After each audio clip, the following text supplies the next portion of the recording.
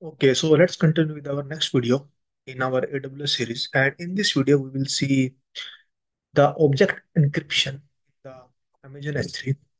So there is an article in the official documentation under the S3, that is the data encryption. So we will cover this topic. Okay, so we can encrypt our objects. Object means like whatever the objects we are going to upload into your S3 bucket using various methods. So what are the various methods? So you could see there are two types of encryption. One is the server side encryption, one is the client side encryption. Server side encryption is so when you are going to upload any object, the object is going to be encrypted when it's going to store at the server. The client side encryption means even before uploading the object to the S3 bucket, you need to encrypt. So you could see client side encryption means you encrypt your data client side and then upload the encrypted object to the S3, right? But in the server side encryption, Amazon S3 encrypts your object before saving them to the data to the disk.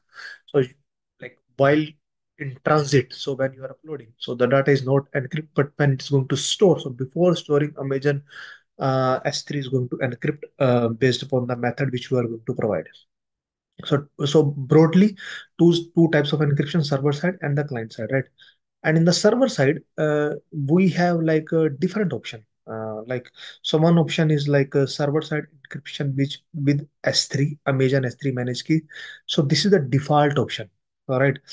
So let's go to the AWS console. Let's create a bucket and let's create a demo S3 encrypt one.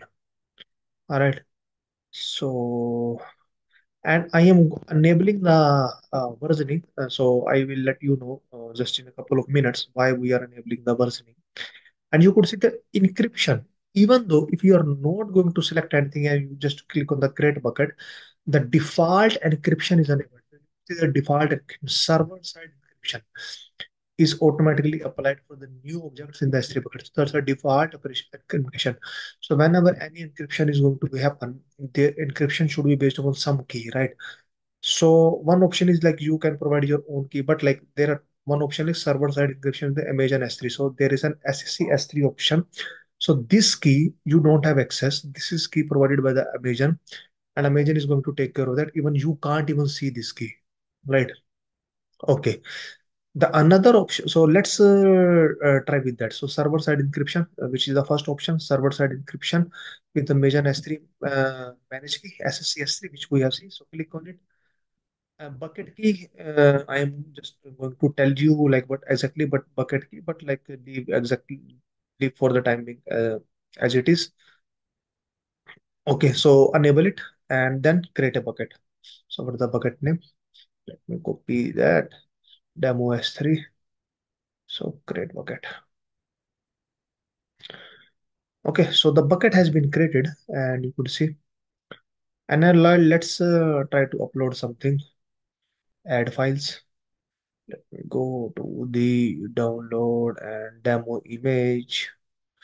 So I'm going to upload something. All right. So, okay, upload it.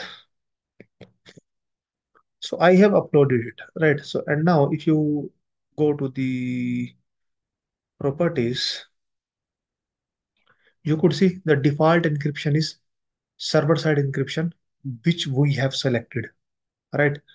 So now the second option is we can encrypt our data using the KMS key. So we already covered the KMS service where we have the two type of keys. One is the AWS managed keys, which is AWS slash something, and one is the customer managed key, which we have created that.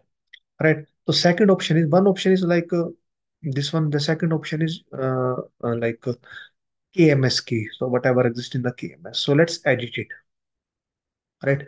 So now server side encryption with so you can edit it as well. Like so now if you are going to select the another key, what is going to happen uh, for the key for the objects which already there.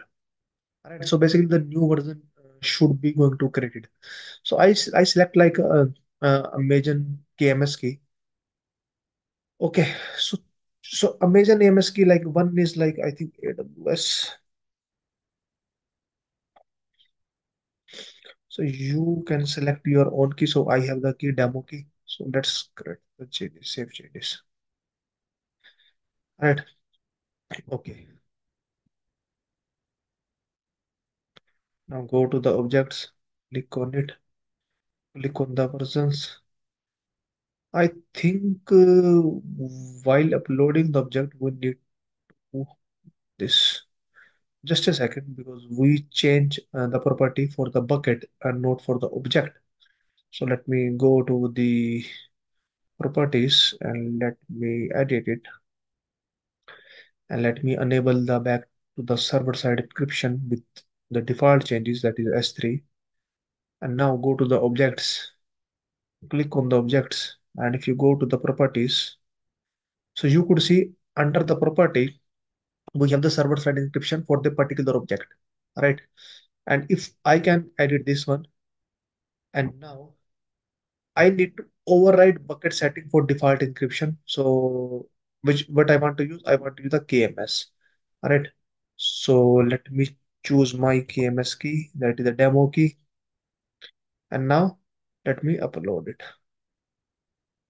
So I have uploaded it, right? So now if you go to the version, so the second version has been like created with the first version with the old key, the second version with the new key. So if you click on it, and so this the first version with the server side encryption. Go to the version, and this is the current version, and current version with the our like the KMS key. Correct. Now let's look at the third option. That is the dual layer server side encryption. So dual layer server side encryption means like, hey, this is also the KMS key, but it is going to be, so if you are going to go to the Amazon S3, click on it. So you could see dual layer.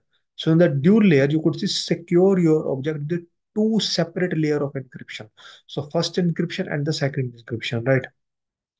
Then the third option is specifying your own customer key. That is the customer key. Now, on the official documentation, you could see this option, but on the AWS console, we could see only three options. Then how this option is possible? All right. So if you click on it, it has mentioned that this is not can be done using AWS console as of now. But if you want to do that, you can run using REST API. All right. You want to like upload your like a customer key using like SDK. So as an example, like the Java code is provided.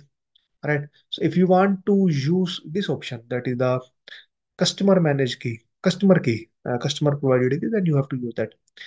The last option is the client side encryption. Client side encryption is you have to encrypt your data, all right, before uploading, and then upload the data. And then when you download from the S3 bucket, then it is going to download it into the encrypted form. Then you have to decrypt at the client side only. So that's it. That's the end of the video. We just want to show you what are the different option which could be helpful for the exam point of view, because they may ask, okay, what is the default one? Okay, what is the dual one? How you are going to with the customer one? What is the client side encryption one? All right. And we have seen like a very little practical example as well, where where exactly the option is. So that's it. That's the end of the video, and thank you.